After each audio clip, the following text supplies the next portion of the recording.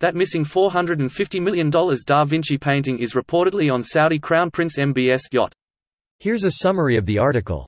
A Leonardo da Vinci masterpiece, whose whereabouts has been a mystery since it sold in 2017 for a record $450 million, has turned up in an unlikely place, according to Artnet.com.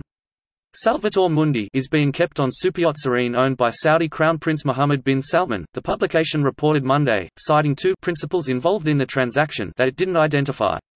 Another Saudi prince was said to have purchased the 500-year-old painting on MBS's behalf at a 2017 Christie's auction, The New York Times reported previously. The Saudi government's Center for International Communication didn't immediately respond to a request for comment. Salvator Mundi, whose provenance has been questioned, will remain aboard MBS's 439-foot Serene until the Saudis create a planned cultural hub in the kingdom's Al Ula region, Artnet said. The project was in an exploratory phase, a spokesman for the commission overseeing the plan said in December.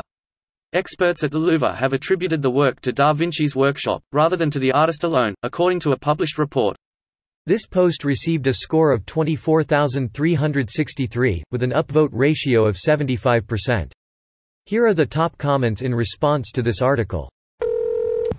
Well, it's not exactly missing if it was legally purchased. It was just whereabouts unknown. Greater than a Leonardo da Vinci masterpiece, whose whereabouts has been a mystery since it sold in 2017 for a record $450 million, has turned up in an unlikely place, according to Artnet.com. Yeah, nowhere does the article imply that the painting was stolen, for the people who don't read articles. And why is that an unlikely place? It's the Prince of Saudi Arabia. Give a list of potential people who may have bought it and include his name, and a huge percent of people would guess he had been the buyer. I would have guessed that he would put his expensive paintings in a house, not on a boat. You never pay tariffs on a boat. And you don't pay tax to another country when you sell it later if it's on a boat. And when they try to overthrow your government and you have to flee the country, you can always hide your boat. Art on boats is a great way to hide and launder money. If he needs to pay someone $450 million without anyone knowing, he just gives them the painting. Art is like trading cards for the ultra-rich, and a boat is the shoe box they take to other people's house to show things off. Boat, it's 439 feet long. Hey guys, I'm back.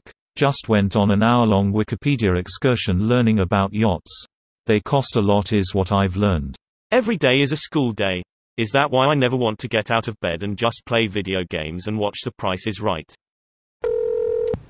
Greater than Da Vinci painting.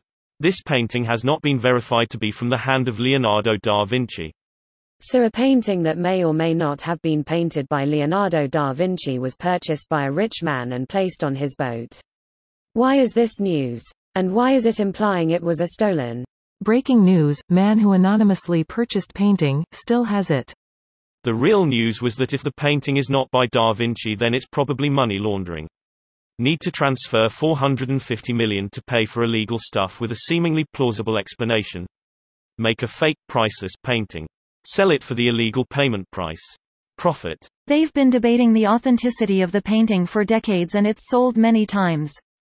This time it was sold by one of the oligarchs whose name keeps coming up in the Russia investigation, if I'm not mistaken. The provenance is questionable, the authenticity is questionable. The auction estimate was that it would sell for $150 million, but it went for 3 times that. But the auction house gets paid too, so they're perfectly happy to sell it as the real deal. This video was automatically created by Reddit to speech. The article and comments in this video were selected from Reddit according to their upvotes, and any paraphrasing was performed by smmry.com, without any human intervention.